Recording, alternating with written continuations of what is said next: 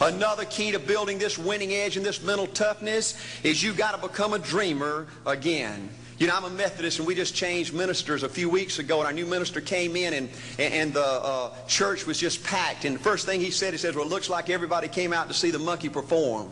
And the second thing out of his mouth, he said, for a church to be a great church, you got to have a dream.